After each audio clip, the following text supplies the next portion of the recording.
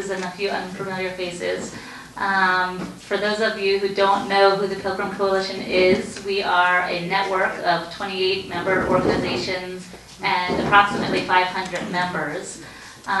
We do not, nobody in our organization or network needs to be anti-nuclear, needs to be pro-nuclear. We simply ask that you fall underneath the heading of wanting to get together and collaborate for the purposes of protecting our communities from the risks of Pilgrim Nuclear Power Station. So we're here together coming from across the region, from some people from Boston, some from Cape Cod, and really to gather ideas to try to figure out a way to ensure that our communities are safe and that we don't have to bear the risk of Pilgrim any longer.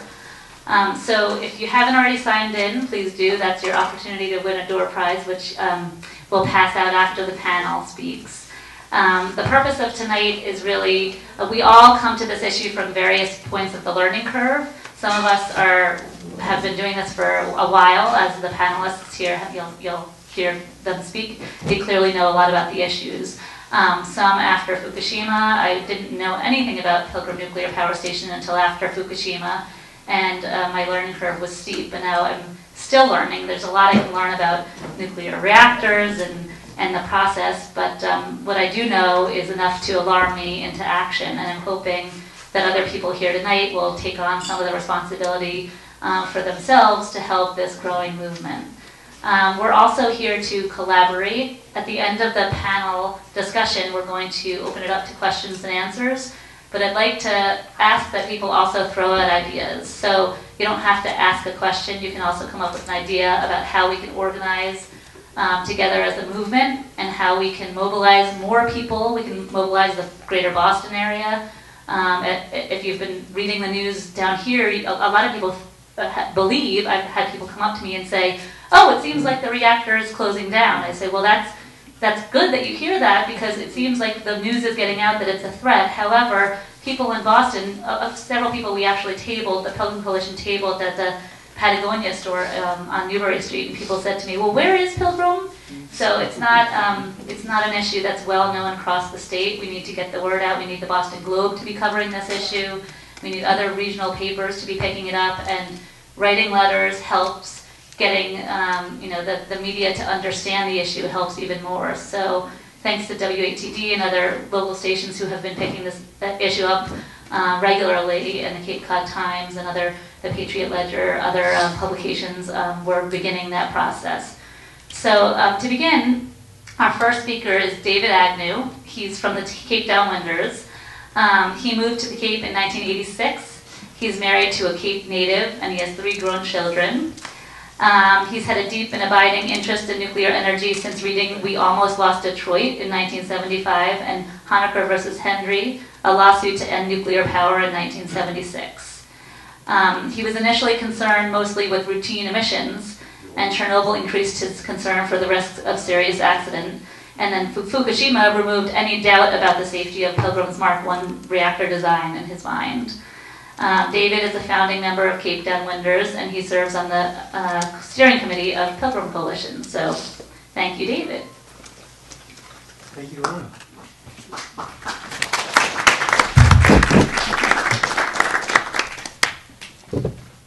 Hi, everyone. Thanks for coming tonight. And I just want to say that when I do presentations, the ones that I've done, I have a tendency to make them way too long and go on and on. So I'm trying something new, which is basically I've automated my presentation. And this efficiency comes at a price, however. You're all going to have to do some reading. Because I find if I say the words and you're trying to read them, it tends to be confusing. So I'm not really going to say a whole lot, but I do look forward to the Q&A part afterwards.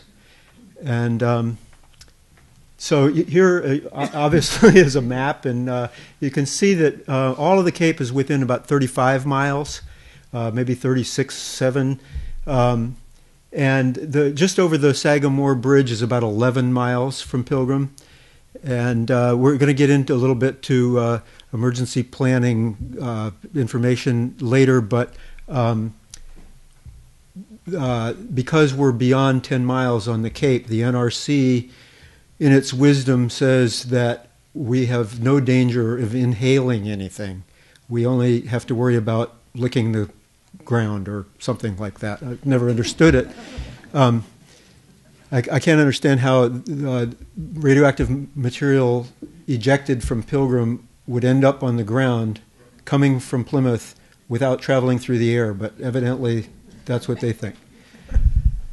So you can start.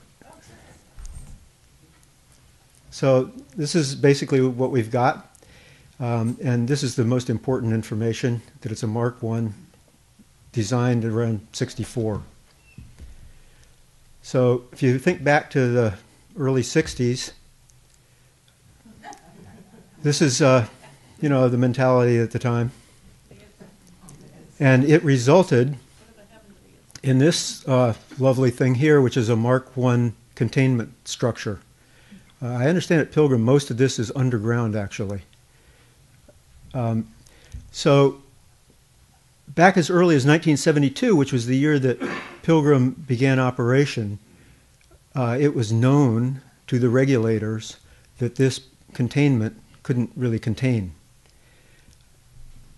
But they decided that it was more important to protect the industry than the citizens.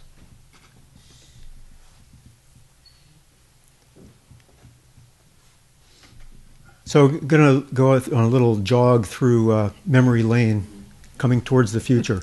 So Browns Ferry in Alabama was also a GE Mark I reactor. They had a fire.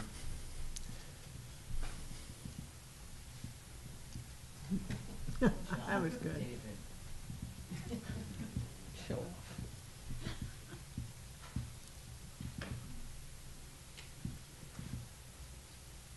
Probably everyone's heard about 3 Mile Island, that, basically it proved the system worked. Nobody was hurt. Everything was good.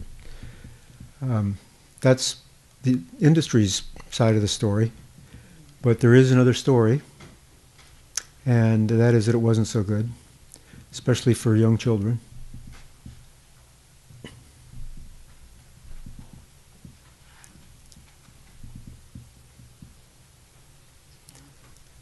And if it was so good, I don't know why the industry had to pay out over $80 million in settlements.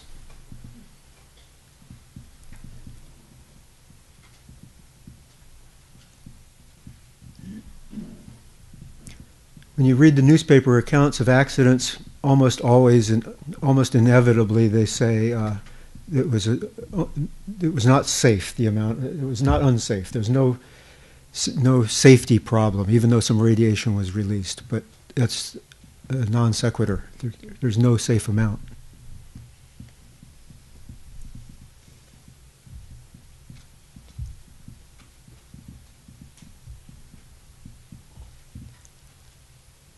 So potassium iodide is, doesn't really help in the big picture very much, but it's the only thing you can really do after, if you're going to be exposed. So we shouldn't take it lightly.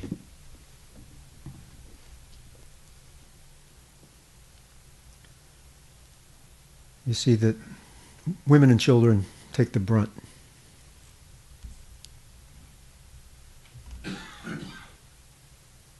This was obviously a very serious disaster, although you still see news accounts that say 31 people died there. The New York Academy of Sciences says around 1 million. And the International Atomic Energy, like the rest of the industry, always looking on the bright side.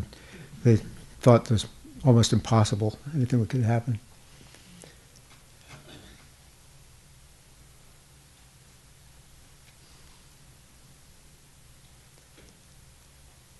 This is a map of contamination from Chernobyl, which of course circled the globe many times. But there's the 50-mile zone, which outside of that, there's no problem at all.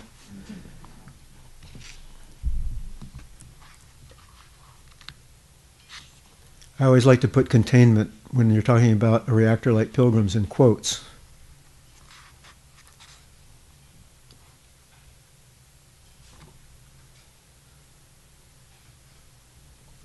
venting containments.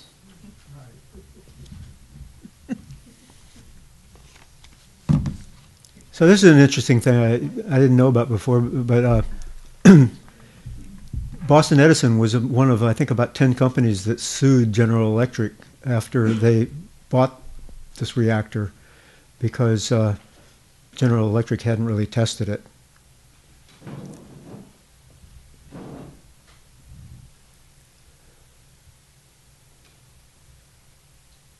Four meltdowns. No, I'm sorry, 3 meltdowns. Units 1, 2, and 3 melted down.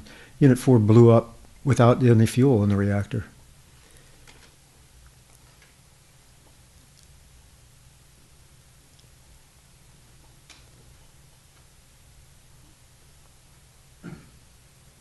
This is Unit 3. Unit 3 had plutonium oxide fuel, which isn't particularly why it looks so bad, but it supposedly did eject some fuel in the big explosion. It had a totally different explosion from the others, and that means it ejected plutonium. Plutonium's not good stuff to breathe. I mean, when you consider that they knew there was a 90% chance of the containments failing. This slide, in the lower right, you see a map of Japan, and the red is radioactivity measured by the Department of Energy, presumably by satellite, 25 hours after the accident. I don't know exactly what that means because the accident is still ongoing, but this was just very in the infancy of the whole problem. And the radiation spread that far. So then we've superimposed that plume over southeastern Massachusetts, centering what was Fukushima over Pilgrim. And obviously the wind could be blowing a different direction, could be better, could be worse. These are 10, 20, and 50-mile radius maps around Pilgrim. If you'll notice, the 50-mile radius includes Providence and Boston, and the 50-mile radius is what the NRC ordered all Americans living in Japan to evacuate if they were within 50 miles of Fukushima. Local emergency planners cannot reject the plans. They neither approve nor disapprove them. They simply indicate that they have reviewed them.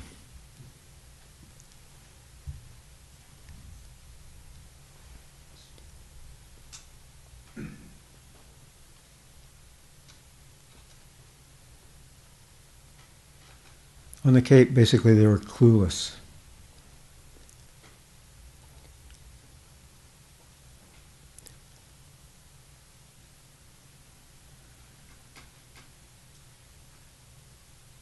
Now, there's a video coming up here, a short video. If this were our incident, what would we have done as the state? In the immediate hours, we would have worked to evacuate people that were within 10 miles to minimize the inhalation risk.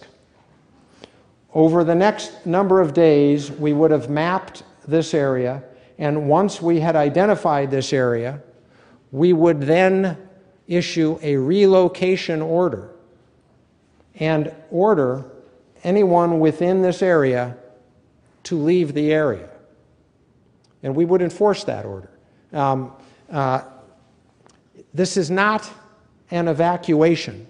An evacuation is an emergency, quick, get-out-of-town order, which says, get in your car and get the hell out of town because there's an imminent danger. This is not an evacuation. This is a relocation. It is not urgent. We have the time to plan it. And what we did in this drill and what we would do in real life is identify all of the roads and the major roads. We would work with local and state police and the Department of Transportation. We would seal off all of the roads in and out. We would send people into these areas with protective clothing and help everybody relocate out. We would move animals, anything living, we would move out. And the unfortunate reality, which is what Fukushima faces today, is that this area may well be closed to anyone for years to come. So we're a sacrifice zone, and it's been clearly established that a great majority of Cape Codders don't think that's acceptable.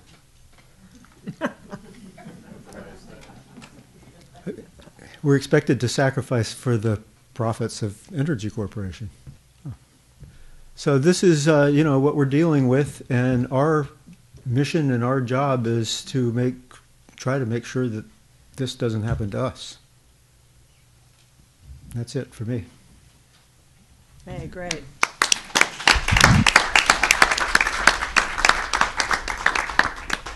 Thank you, David.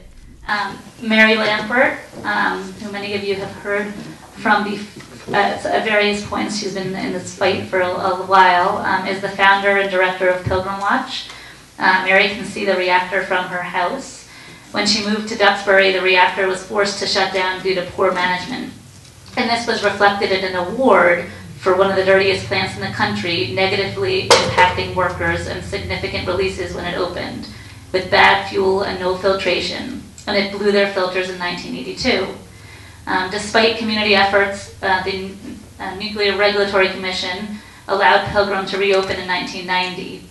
Shortly after that, the Massachusetts Department of Public Health released their case control study showing that there was a 4-fold increase in adult leukemia the closer you lived or worked to Pilgrim. The footprints of radiation-linked diseases persist. Mary.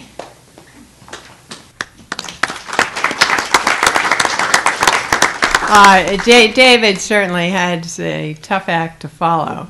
What I'm going to focus on is spent fuel. It might sound boring, but hopefully you will not be bored by the end.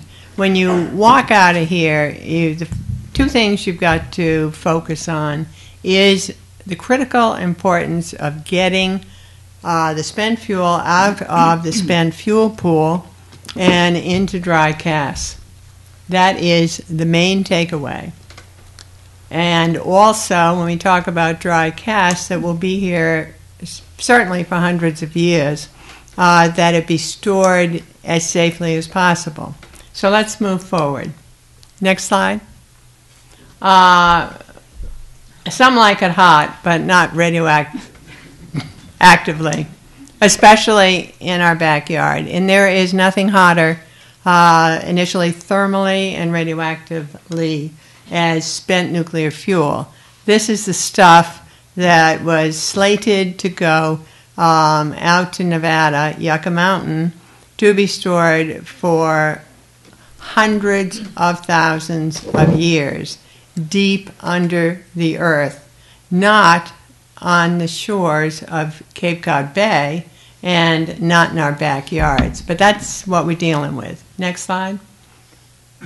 And so I don't know how much you know, but the question then becomes, what is spent nuclear fuel?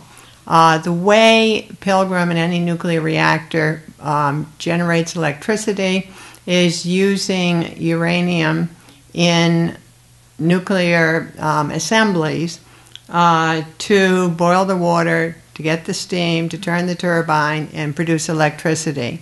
We talk in terms of nuclear assemblies, of which there are 580 in the core of the reactor. In each assembly are nuclear fuel rods, and in each rod there are lots of pellets. So you hear people talking about rods, but in reality they should be referring to assemblies. And so after a while, those assemblies become less useful for generating electricity, and then they become what is called spent, and they're then put into the spent fuel pool in the reactor. And this happens about every 2 years. About a third of the core is put into the spent fuel pool. Next slide. Here is an example of a diagram, rather, of what the spent fuel pool looks like at Pilgrim. The key point in red is inverted light bulb, and that surrounds the core. And it has a 5-foot thick reinforced concrete material around it. So it is pretty hardy. However, the spent fuel is put in the pool, which is colored blue, which is outside primary containment, and it's located in the upper level of the reactor with a roof that is designed to give in a pressure buildup. If there's an explosion, the roof is fragile, so it will give. The thinking was it would then shoot the plume higher up into the atmosphere, and it would be carried and diluted at certain distances. However, it's really not a good idea, particularly with terrorists or Timothy McVeigh's, who could get hold of a very small airplane and penetrate the roof into the pool, and if the water in that pool drops simply to the top of the assemblies, there would be a spent fuel pool fire that in all practicality could not be put out and would contaminate a geographic area more than Massachusetts and bring about, according to the Mass Attorney General, $488 billion in damages and 24,000 latent cancers. And so you could kiss the economy of Massachusetts and a greater region goodbye. So that is a problem. Next slide, please. The problem not only is the location of the spent fuel pool outside primary containment in the attic, but that it's very crowded. Initially, the thought was, when the reactor was built, that the fuel would be reprocessed, taken away, reprocessed, and turned into bomb-making material. However, Jimmy Carter made a wise decision that we really had too much of that stuff in the world, and so reprocessing ended, and the thought next was we would find an off-site repository. Of course, that never happened. So the choice was either you allowed more and more of that fuel in a pool or turn off the key. And so the decision was made to allow Pilgrim and other reactors to increase from the original design. Originally, that pool was designed for 880 assemblies, and then they were allowed to max out at 3,880. And so as a result, they're very, very crowded. And therefore, there can be no air circulation if there's a problem to then allow time, which the original design had in mind, to keep for air convection to keep the pool cool until they fix the problem. So, being tightly packed and in now a closed frame, sort of like a wine rack, you're asking for a fire if water drops.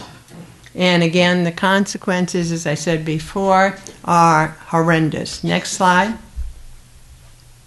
What could cause a pool fire?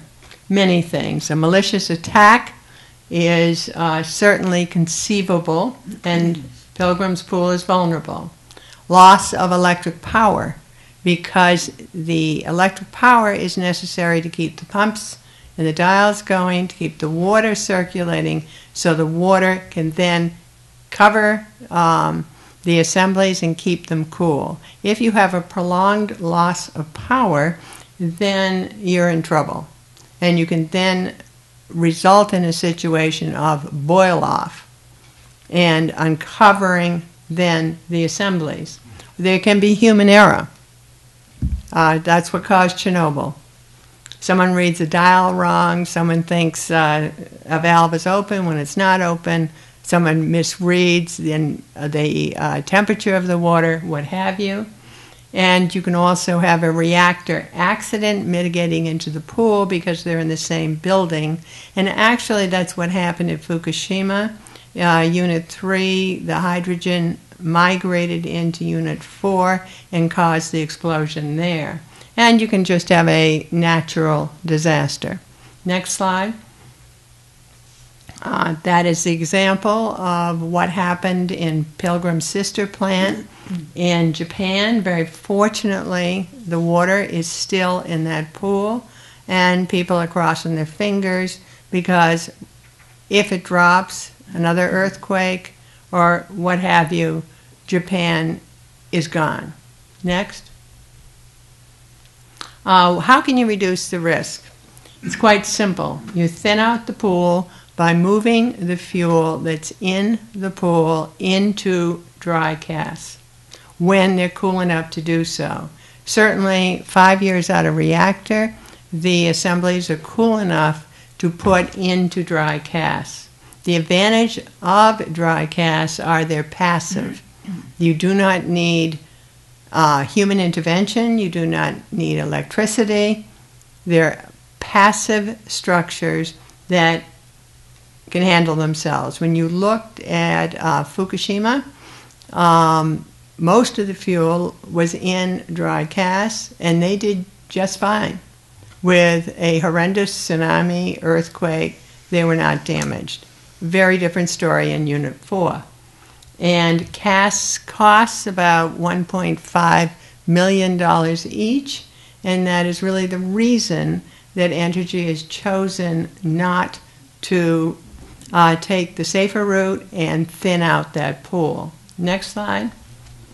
Here's a picture of a dry cask. This is what will be on the shores of Cape Cod Bay. They're very large structures, as you can see by the workers and the size of them. Next slide. This is a type of cask that Pilgrim is planning to use. It's called the Holtec High Storm 100. The assemblies are the inner yellow tubes, and then you have a steel cylinder and then concrete wall outside. There are holes in the bottom and the top to produce what I guess you'd call the chimney effect, to provide natural coolant for the assemblies inside. Next slide. Because there isn't reprocessing, there is not a Yucca Mountain, and there isn't a radioactive waste ferry. So, what is going to happen? Next slide. This is what the Nuclear Regulatory Commission thinks and says is going to happen to Pilgrim's spent fuel. They are saying in a draft document that will be finalized this fall that the spent fuel can remain either in the pool and a pool at full capacity, or in dry casks, or a combination of the two, until 2092. That will be when the pool is 120 years old. And all its support structures are 120 years old. Now, also keep in mind that when Pilgrim ceases to generate electricity, that is money, they're going to be less enthusiastic about spending and investing in that facility. So that's a problem. Then after 2092, they don't have to keep it until 2092, but they can.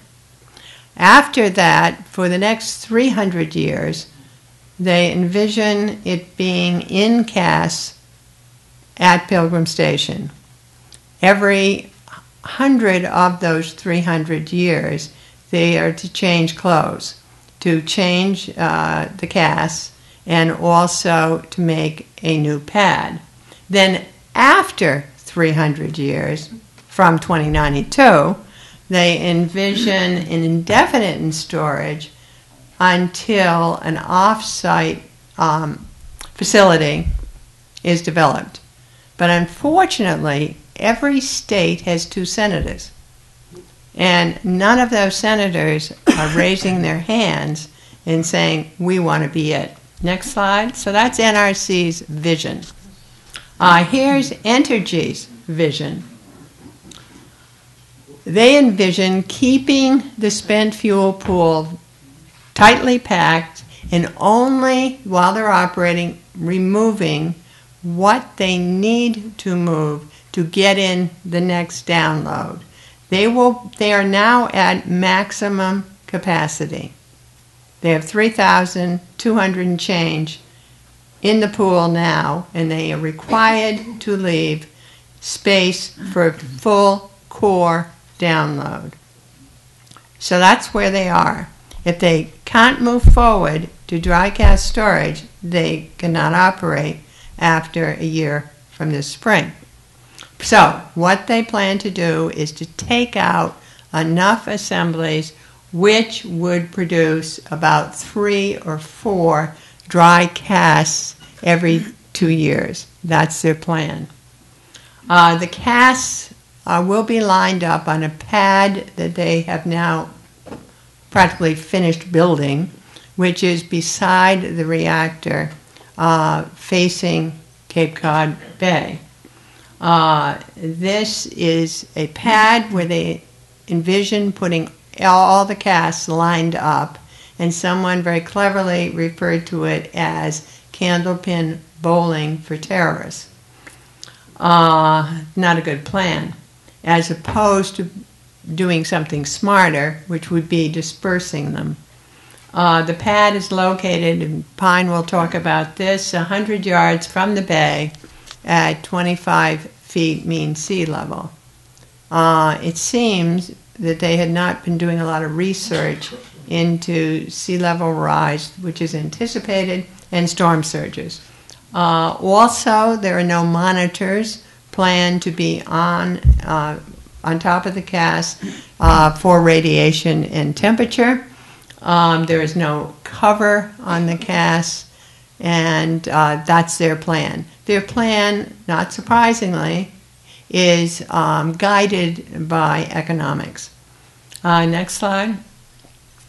A safer plan, if we ruled the world, would be first, for security, to disperse the casks and put earthen berms around them.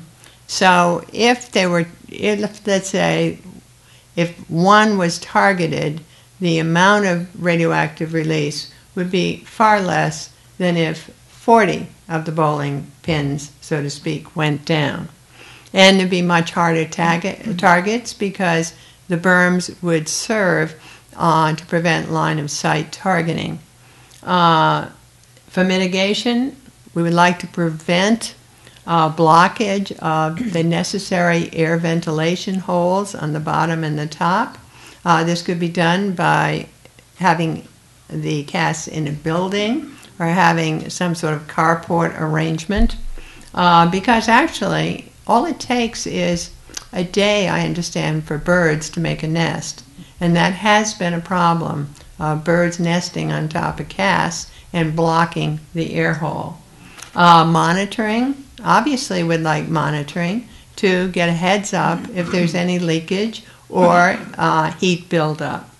We would like also spare overpacks to be on site.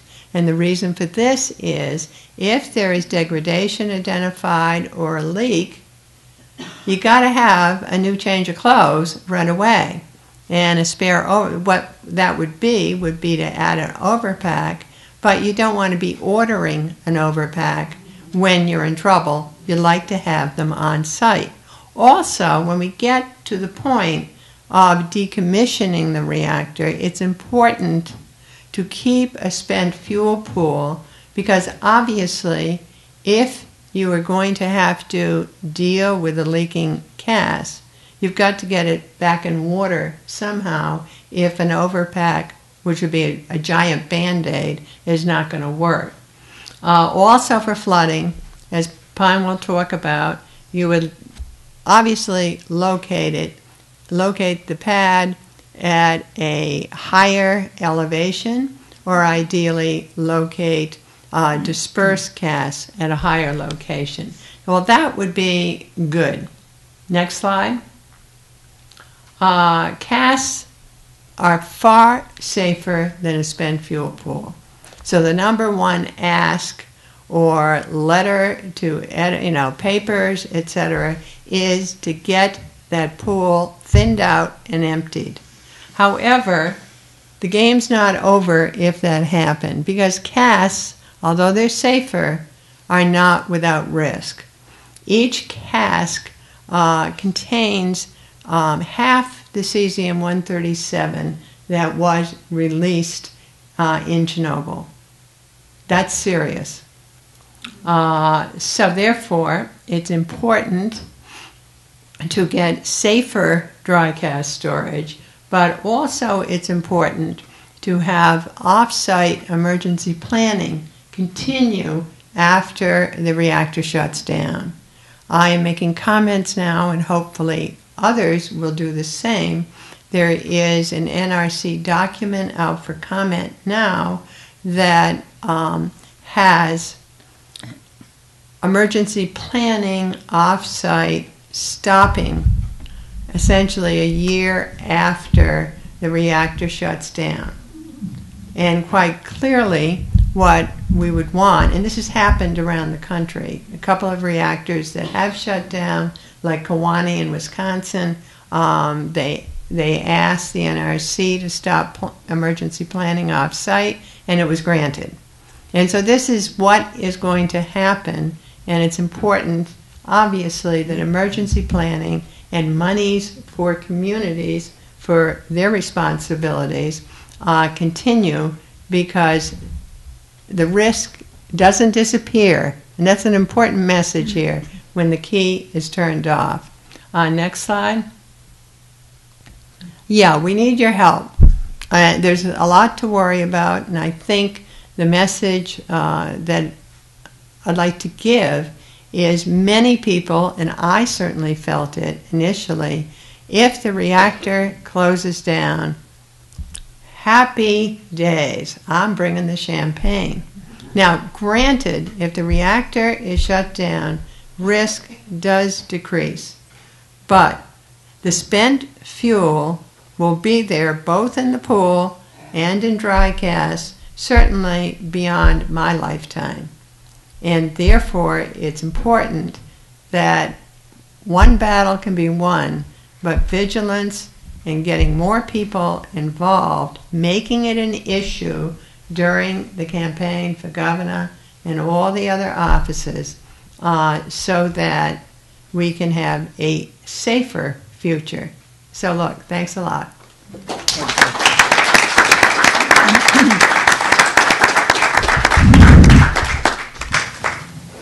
Thank you, Mary.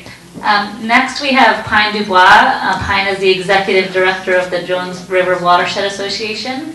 Pine was first involved with the successful effort to stop Pilgrim 2, which was another reactor that was going to be built in this area in the late 70s and early 80s. And most recently with the relicensing process as to Pilgrim's ongoing impacts on the fisheries and habitats of Cape Cod Bay. Pine's our local water expert, so thank you, Pine.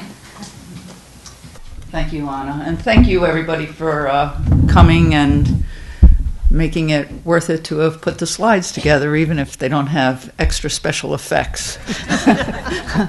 So I just want to orient you a little bit more toward the site and to talk about those things that are water related. As Anna said, you know, I work for the Jones River Watershed Association, and our main mission in life is to help the fisheries and the river be restored. So we're concerned about fish numbers, and that has to do essentially because we all depend on them. We are concerned about the river herring in particular because they feed all of the big fish in the bay. And because we like to eat those big fish. And they also do a lot of ecosystem services for the rivers and the bay itself. And so, you know, that focus brought us to comment on the relicensing procedure in 2006. And it was then that we realized that this Pilgrim Nuclear Power Station, in its effort to cool and discharge all of the waste heat, 2/3 of the energy it produces is wasted out into Cape Cod Bay. But in the process of sucking in 510 million gallons a day, they suck in our fish. And the alewives and the river herring are the third most impinged fish in that count. So thousands a year. In fact, in the middle 80s, there was 25,000. But, you know, there, in addition to all of the rest of the plants and animals, totaling in the neighborhood of 14 billion a year. So it's the impact on Cape Cod Bay that brought us to this concern. Jones River is a mere 8 miles from there. But the point of this side, so this is on the top, you see the Gurnet, and here's Plymouth Beach. So go in through Bug Light there, and you're headed straight for the Jones River. So we're very close. And all our fish have to swim right by that Pilgrim Power Station. So that's what's going on. They also decided that there was a significant impact on the Jones River species of rainbow smelt, and last year we had none.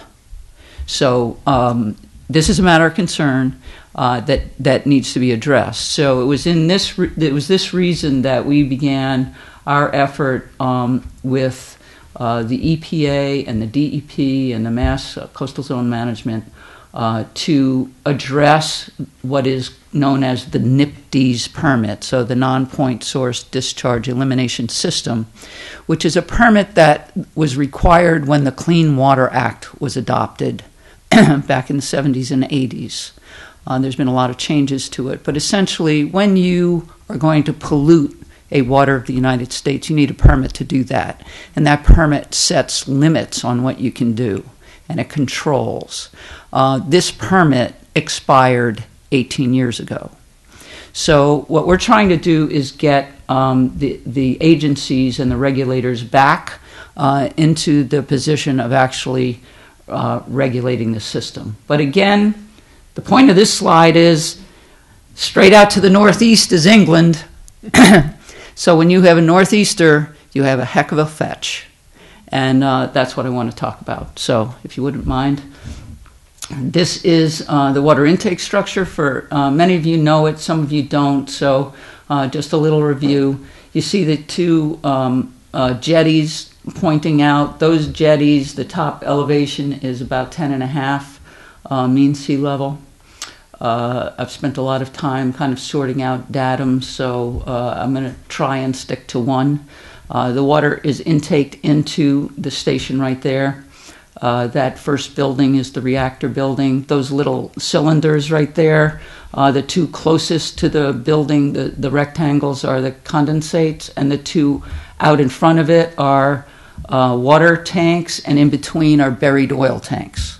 And those buried oil tanks are to run the emergency generators. In between is the tritium leak that we've been talking about for so much, and that the Department of Public Health has been tracking. One of the things that we did find out is that there's a wall between where that arrow is into the intake structure, to the turbine building, to the reactor building, to the rad waste building, and the generator building that's 50 feet down underground. And so it's more than likely that whatever tritium is leaking there into the ground is also going into the bay. It is being sucked into the plant and then discharged. See where it says dumping to the bay? So all of that water spends 15 minutes inside the plant and comes out hotter than the bay water. And it also becomes an attractant to fish. So why did everybody used to go fishing there? Because it was great fishing. But when you read the reports, you also find out that the river herring, which are intended to, or their normal habitat is to spawn in fresh water up in the headwater ponds where their larvae grow up and then they come out to sea. That discharge canal has larvae and eggs of river herring. So, give me another.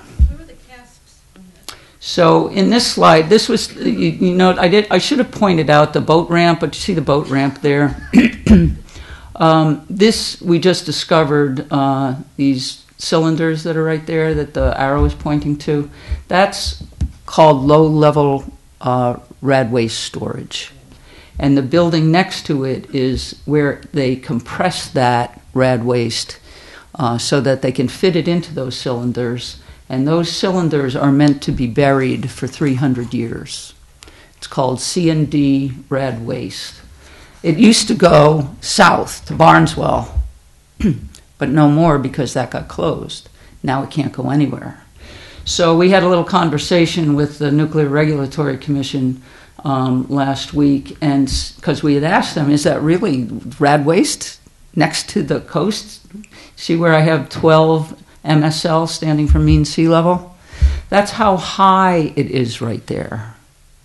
Now the tide in our place inside the building's 8 miles away and 1.5 miles up the Jones River on January 2 was 14, the tide, not the 15, 20, 30-foot waves that were on top of the tide, just the tide. So that's what the mean sea level is about. And you see the eroded bank, and there's 30 feet between the eroded bank and those cylinders. So I asked the NRC, I said, how many cylinders are there? Well, we don't know. But Entergy knows because we make them write it down. And they know how much is there. And every 2 years we ask them. And so they tell us. I said, well, you know, we've been having some really big storms lately. How would you know if one of those cylinders rolled into the bay? And there was silence, literally. And they promised us eventually that when they're here in May, they will take a look. But no one told Entergy they could put it there. They just decided. It's just like they deciding that they're going to put the pad over there in the corner at 24.5 mean sea level. So this is the rest of the place. So you see how what a giant wall is protecting it? So again, you have the pumps and the water tanks and the condensate and the leaking tritium and the turbine building and the rad waste building, all at 20 mean sea level. But you have 12 mean sea level here. And the velocity zone, according to FEMA last year, was 18. Well, I got 18 behind the building.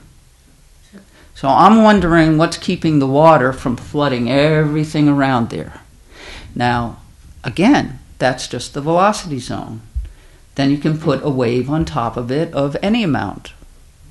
2 feet, 5 feet, 15 feet, 30 feet. And what's going to happen? Those generators going to work? We're not so sure.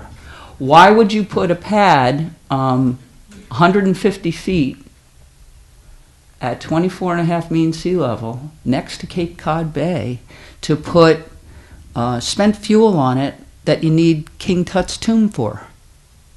And even King Tut's tomb is only several thousand years old. That's not long enough. And, you know, this is you see, the fact of the matter is they have alternatives. You see that 50 up there in the right-hand corner? That's where their wastewater treatment plant is, up in that parking lot. That's elevation. It's a little unsure whether it's 50 or 70. But it's very close. And it's inside their got their helipad up there, you know. The top of the elevation is 90. So it's close. So our question is, why are you putting it next to the coast? So the fact of the matter is that it is in fact our backyard, and the problem with that is we got to take care of it. You know, it's not that we don't want to share it with anyone. It's that we don't want that anyone to make it impossible to live here. Your 12 mean sea level, again, those are the containers right there. So there's plenty of room for the water to come in, is the point. And it's not something they can pump out. Yeah, it's 30 feet from the casks to the eroded bank, 30 feet. So we're preparing a request for determination to the Plymouth Conservation Commission to ask them, do you tell them it was all right to put it here? But we know that they will say, just like the zoning board said, you know, they can do anything they want. Well, it's our opinion that they can't do anything they want, and they shouldn't do anything they want without a lot of people looking at it and starting to pick it apart. I took this from the NOAA website, and again, this is just 1998 to 2008, and it's the significant wave height. This is from the Boston NOAA buoy, and it measures surge and it measures wave height. And it's the mean. And you see this side here, the vertical axis is in meters. The average in October is 30 feet. So I'm not making it up. And we're not talking about sea level rise yet. But the problem with sea level rise is we don't know whether it's coming up a foot or 6 feet in the next 50 or 60 years. And we don't know how fast it's coming up. But from what the IPCC said,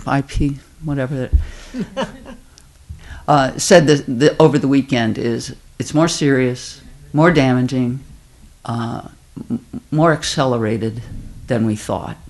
And last year, people agreed that in this region, sea level is rising faster than the global average. And this you have to understand. So here's your wave, here's your site. I flattened out Google Earth a little bit. This is the boat ramp again where 12 is, and that's your 30-foot wave. So you can begin to imagine, and somebody was very interested in the pad, so you can see where the discharge canal is right here. That's how close we're talking about, and that's the elevation of the land next to it.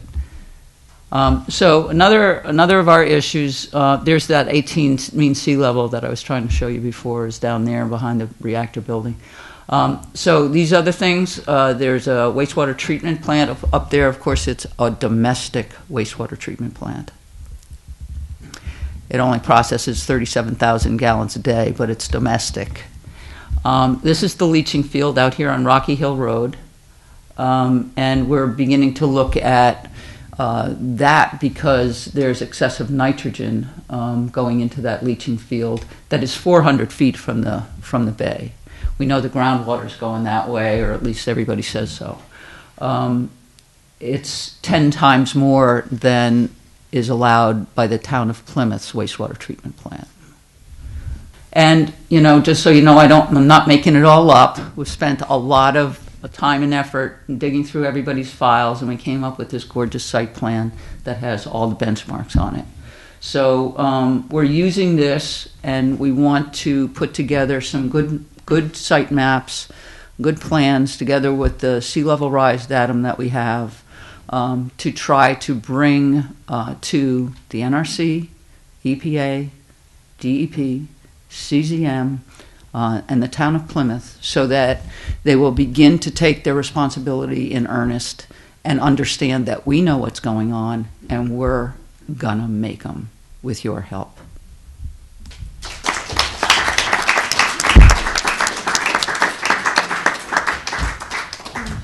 Thank you, Pine. I hope you all agree that the three panelists were quite diverse in their displays of their PowerPoints and their information, so it was really helpful to have all three of you present tonight. Thanks again.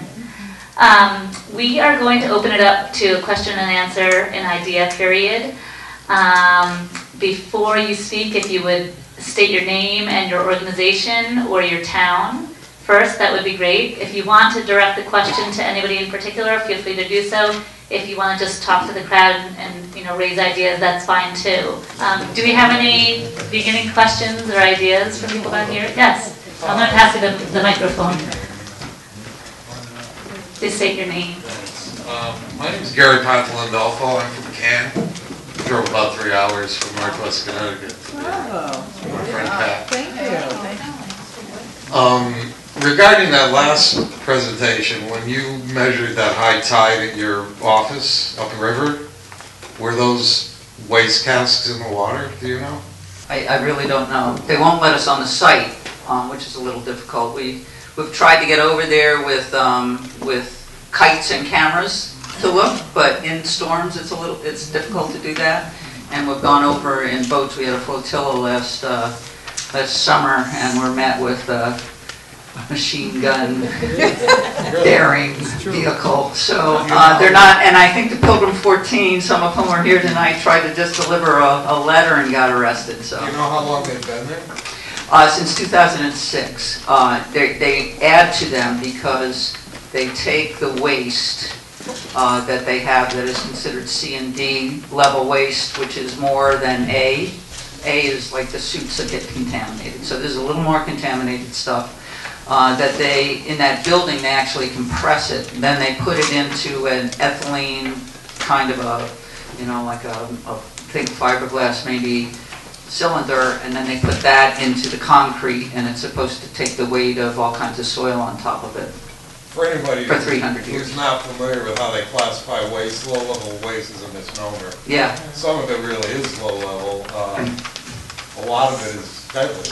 I mean, there's plutonium in there, potentially cesium. I think it's all deadly if you get close enough to it. It's it includes things like the sludge from the filters in the reactor, I think. any of the components, everything but the fuel rods. Yeah, it was the pipe resin that we were looking for when we first started looking. Thank you for your long drive. You're welcome. Other questions or ideas? Elaine Dickinson, the Cape Downwinders. My question is, who pays for this long-term maintenance of these casks? Is it Entergy? Is it the taxpayers?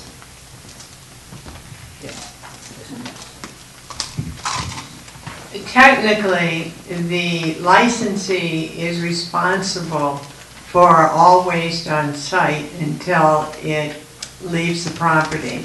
Then it becomes the responsibility of the federal government. That was decided in the 1982 Waste Policy Act. The question obviously is that they're always ahead of us. Entergy, when it bought Pilgrim, formed a limited liability company. And so the fear, obviously, unless you're an Entergy stockholder, is that after a while they're going to declare bankruptcy and be out of there. There'll be no pockets to pick because they're a limited liability company. And so we'll see what happens. I would bet it's obviously going to be the responsibility of Massachusetts. And if you looked at Connecticut, with Connecticut Yankee, it's a slightly different story. But when their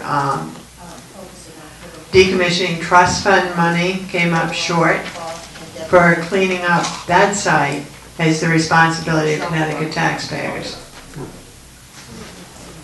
So it's a limited liability. It was a good move on their part. Other questions or ideas?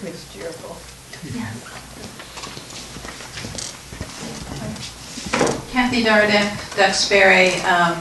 I wanted to say first, Mary, I moved here 10 years ago, and I feel like you educated me through my reading in local papers about your activities regarding Pilgrim, so I just want to thank you for that. I live around the corner and belong to Jones River, and I kayak out of Stevens Field in Plymouth, so I feel like I have a real active investment. I'm not around a lot because of travel, but I would like to do more.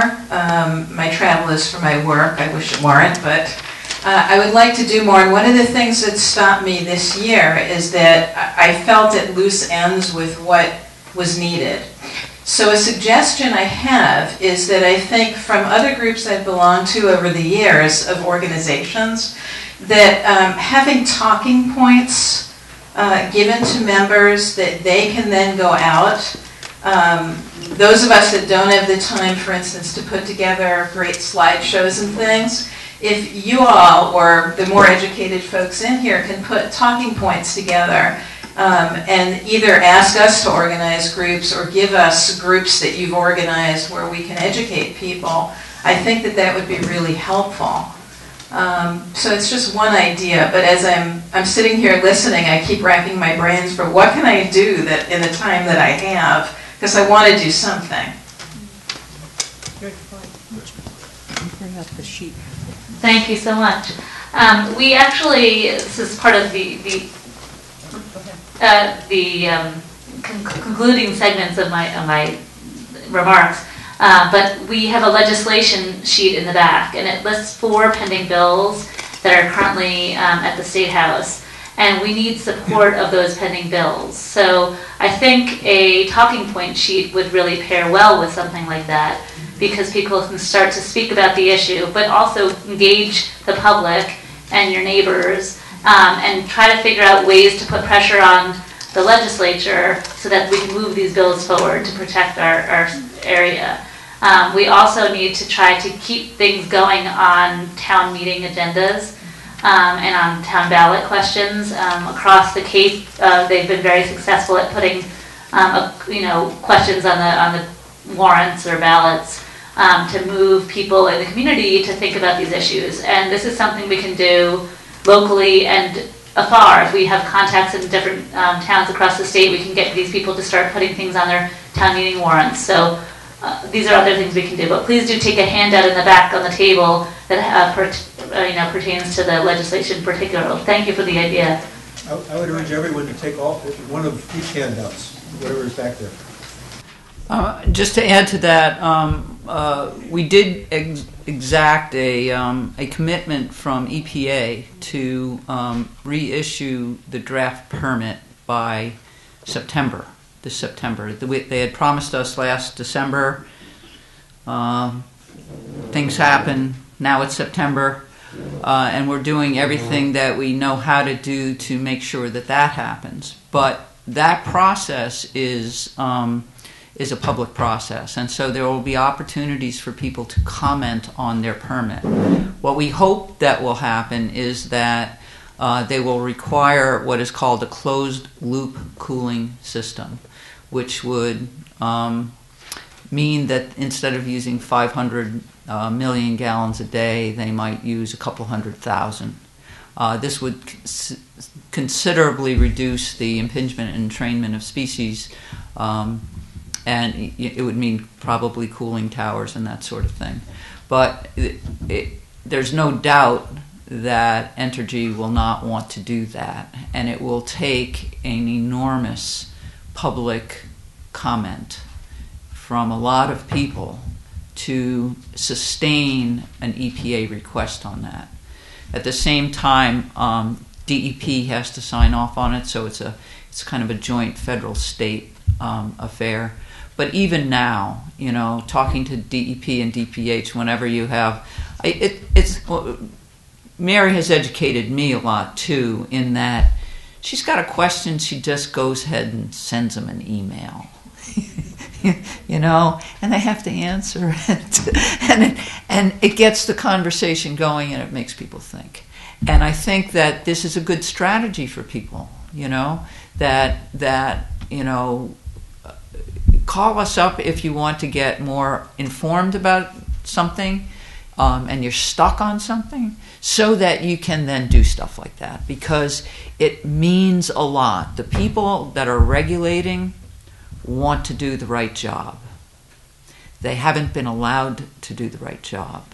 And if people get behind them, they will do the right job. So it's a democratic balance, and we need to be engaged in that in order to make it work. Yes, let me just add that most of the people, not all, in agencies probably do want to do a good job. Sometimes they actually make good suggestions, but when it goes up to the top, often it gets changed. And the reason being politics. And so what you can do, this is a perfect time. All the people who are running for office are going locally and having question and answers. Every time, go to them and bring up, how do you feel about Pilgrim? Do you want to have it closed? Yes or no? And so that they will understand that this is a really important issue. Oh, and that's what I've done and intend to do. And so far, I can say 2 of the gubernatorial candidates have come out, Steve Grossman and Martha Coakley. Warren Tolman has come out. And so what about the rest? What about your locals? If you live in the Cape, God, And Congress. Congressman Markey is fabulous. He has been known, a senator rather, excuse me, he has been known for years as the top person in Congress on nuclear safety. What about other people who are running in office now, whether it be a local representative, state senator?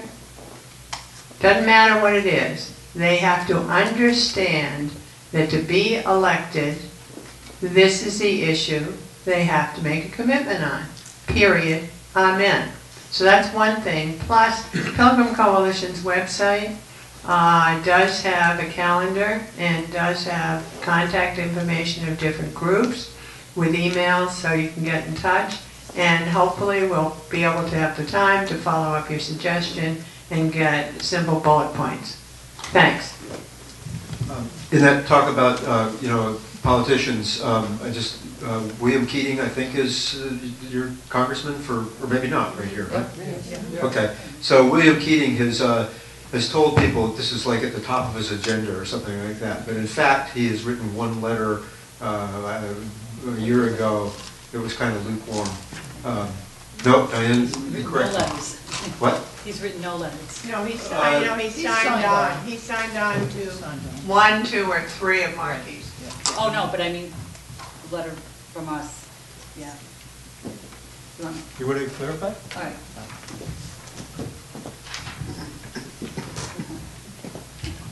Last year, Cape Downwinders had a meeting with Representative Markey and asked him if he would amend the Atomic Energy Act to bring the Keating, sorry. Representative Keating, yes. And asked him if he would amend the Atomic Energy Act, given the, after the court case in Vermont, is to bring back the rights of the states to be responsible for public health and safety. And so we met with him in August, and he took it under advisement. We sent letters, called, no response. So then we met with Michael Jackman, his aide, in December. We said we'd like to have an answer in a month, no response. So I spoke with him just this week when he was at Representative Peake's announcement of her running again. And she's wonderful. She says shut it down. And he, again, just backed right off. He would not make a commitment to say that Pilgrim needs to be closed, and that, again, too, if you know about the Cape, public safety cannot be assured. They're closing the bridges, and we're taking the radiation hit, and then we're going to be relocated. And that's so unacceptable, and that our congressman isn't standing up for us is really outrageous. So I would say give him a call, and ask those questions. But he needs to make a commitment. I have a question, Diane. You blended 2 things. One issue was asking him to amend the atomic energy. That's one. The second was to commit to shutting it down. What were you referring to? I'm sorry, we gave him 2 letters. One was to make a public statement that to close Pilgrim because of public safety cannot be assured. He won't do that. And the second one was to amend the Atomic Energy Act. So we gave him 2 letters. We gave them him again in December the 2 letters. We emailed, nothing. So he was not responding at all to either. I think amending the AEC, I can understand his position. We not just the respond. other. Yeah. You know, he could say, no, I don't want to do it. He won't respond at all. I want to take the microphone back here to I don't really need a microphone, thank you. I'm happier without a microphone. We all are. But use it. Should I use the microphone? Okay, I don't know how. My name is Bruce Tabb. I'm from Orleans, and I don't know why I do this. I don't like to come to terrifying movies. I mean, I don't watch horror movies, and this is so surreal and simultaneously disturbing. And so I understand that people get involved, they write letters, they write demonstrations, they get arrested, they try to pass legislation, blah, blah, blah, blah, they try to improve the conditions at the plant at least. But what's missing for me, relative to the comment about talking points, what's missing for me is a vision, a concrete set of, I don't know what to call it, what would result in the closing of the plant? That's what I want to know. Not that, so now Keating waves his hand and says, okay, or Markey waves his hand, or Grossman says, I'm in favor of it, or so what? This. Well, Yeah, how do you get to that? I want to know, I don't want to know abstractly about signing things. I want to know what will, I want a picture, a scenario, a timetable, or whatever. Besides an accident, terrorist attack, and any disaster like that. I want to know how we close the plant. I think that the short answer is there's no silver bullet, but let's ask Mary what her longer answer is. Oh, I raise money. Yeah. And one of the major things, you talk about legislation, is coming up with legislation on the state and local level that's going to cost Entergy bucks because they are losing money now. And so if we can come up with legislation on a local and also a state level that would tax spent fuel, number one, also a trust for decommissioning to be able to cover the difference. There are a lot of, I've actually suggested 4 or 5 to Senator Wolf to work on, concepts that will cost money. That is, I think, one significant way to go. Unfortunately, to dealing with the NRC, as I was talking to Marky's aides today, they're worse with each day, they get worse and worse. So that's a problem. So the NRC is not the answer. If a piece of legislation passed that was in conflict with the NRC, well, then we'd be in a problem, but the state and local communities does have authority if you never mention safety or health and it's all focused on economics.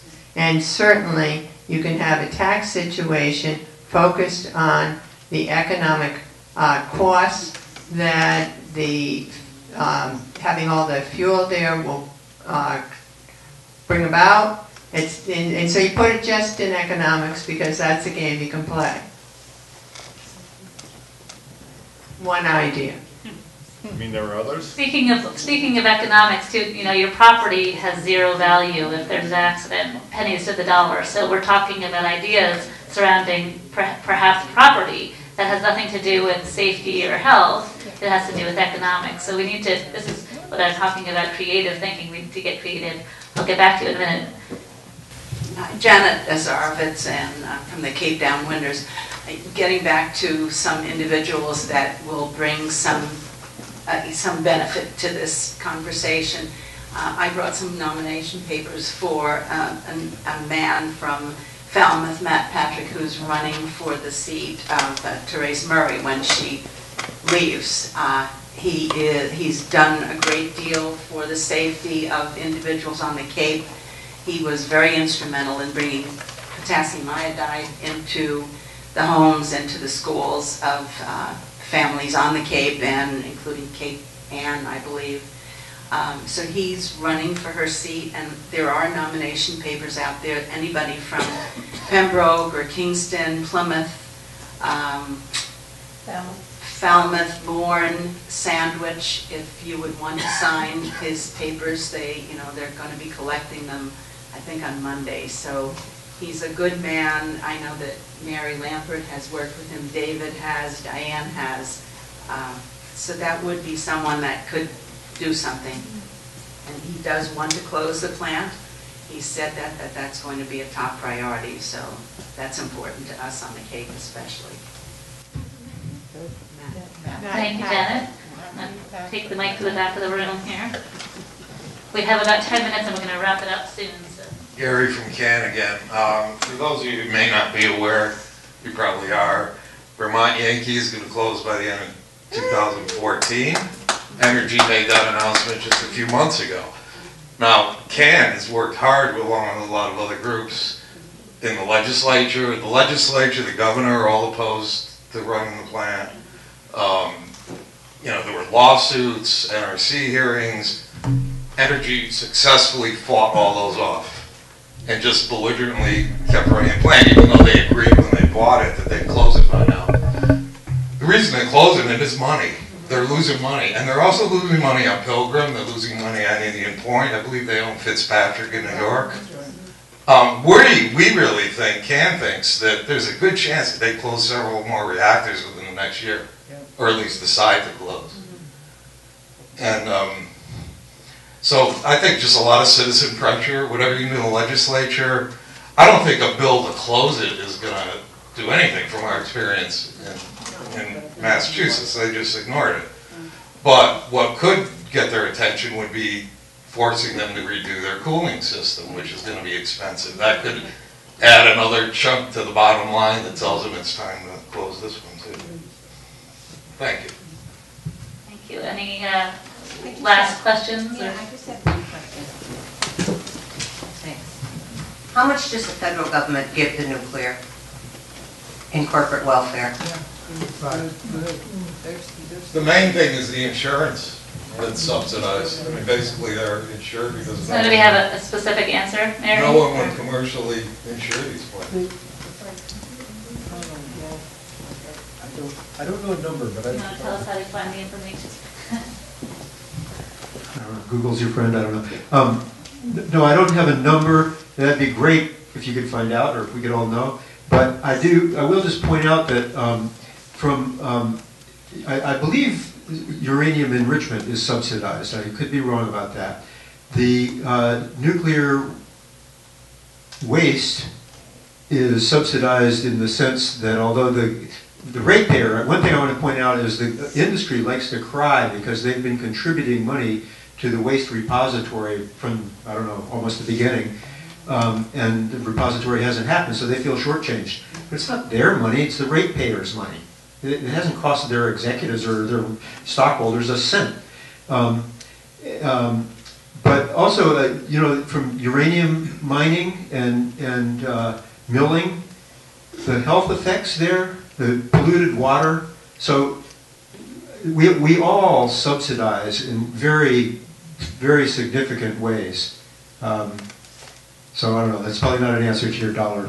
Well, I just wanted to say on your concrete, if we could shut off monies coming from the state and the federal government, wouldn't it force them to? Yeah, but dream on, sweetheart. That's not happening. Well, exactly. Answer to your specific question, ask or email Tim Judson, who you must know, who is director now of Nuclear Information Resource Service, NIRS.org,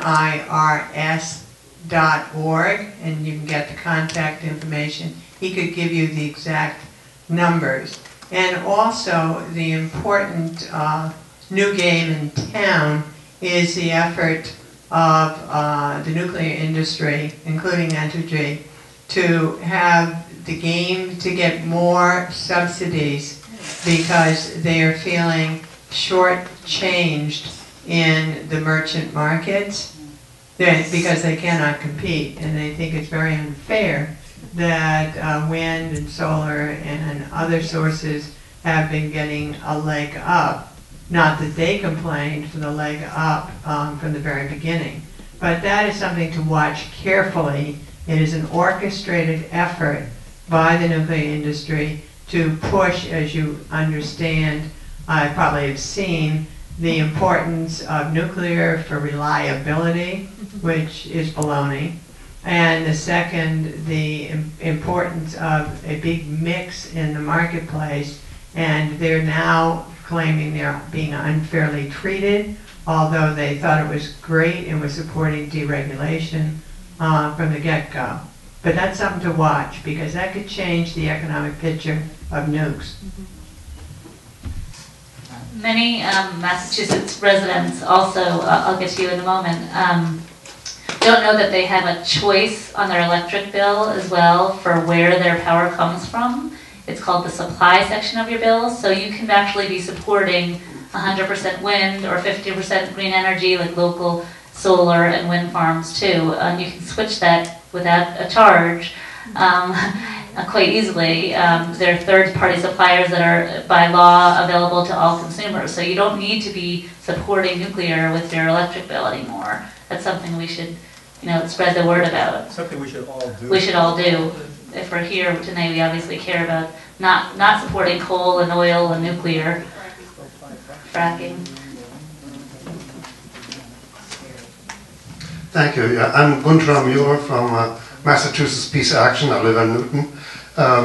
Coming back to the question of subsidy, as you said, the biggest subsidy, I believe, is the fact that there's a limited liability to what the company would have to pay in case of a major nuclear accident. The Price-Anderson Act basically says that you're limited, and I believe the amount, I could be wrong about this, but I believe the amount is $112 million. Well, a nuclear accident can be hundreds of billions, so 112 million is nothing. And that's in fact why it's so hard to get these safety features in there.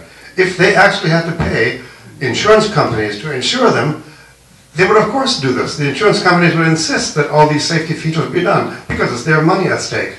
At this point, it's the taxpayers' money at stake, and of course the people who live there and who stand to lose their homes and so on. So that's the subsidy. Can I say something about the electricity Sure. option? We need to wrap it up very soon. Okay, this is a quickie. Yeah. They make it sound very easy to change and choose, and that's good. But you have to be careful of when you do it, because... So that actually was just changed as of April 1st. There's no penalty anymore. They don't refigure your bill? That's right. I didn't know that. Yeah. That's good. Thank you. As of April 1st, I there got was some... caught with that. No, yeah, as of April 1st, there was something called the Purchase of Receivables Act that was passed that no longer allows utilities to back charge if you change suppliers. So there's no fee for changing supply anymore. So, this is the last two quick questions. I'm going to sum it up. Just another point of information on subsidies. CAN has just started studying and working on the next big scam, which is the energy grid wars, we're starting to call it. Wind and solar are not considered suitable for baseline power because they're not necessarily running all the time. And the nuclear industry across the country is working on state and regional regulators of the grids to try to legislate in that nuclear power be a baseline source. So they'd be guaranteed no matter what the price of their electricity that they're going to sell it.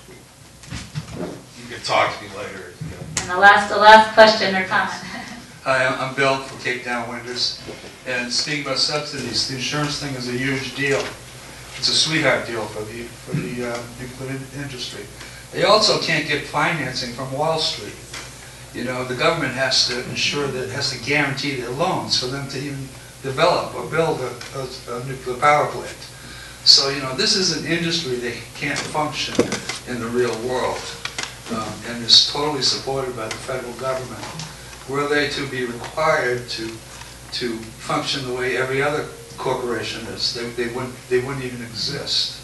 So, it's not a subsidy, but it enables them to continue. And the only reason they can is because they have a strong lobby and they contribute a lot of money to politicians. So we need to sum it up. The Duxbury Senior Center is allowing us to be here till 9, and it's just about 9.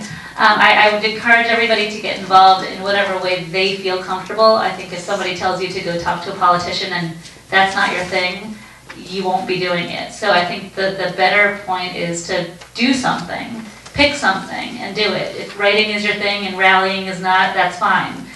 We will get the talking points up on our website soon. Definitely check out pilgrimcoalition.org and sign up for the newsletter, which comes out once a month. Encourage your friends to do the same because there are ideas and ways to get involved on those newsletters. And you can always email us at contact@pilgrimcoalition.org. But please keep involved because if you sit home and you say you're too busy, nothing happens. And the way each of us got involved in something like this was by showing up to something like this with a little encouragement. So thank you all for coming tonight. If you could also fill out a survey before you leave and just put it on the sign-in table, that would be very helpful. I'll pass these around. You have one.